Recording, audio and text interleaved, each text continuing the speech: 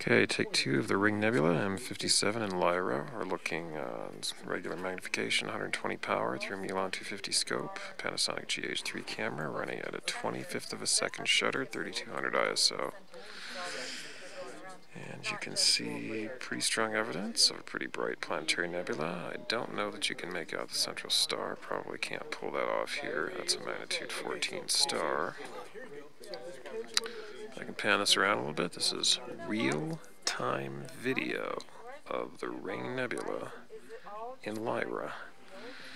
And while we're at it here, let's try M56, which is a relatively dim globular in Lyra. Off we go.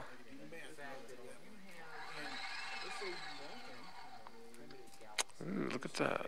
That's M56, a magnitude 8.3 globular, a little small, but looks pretty sharp.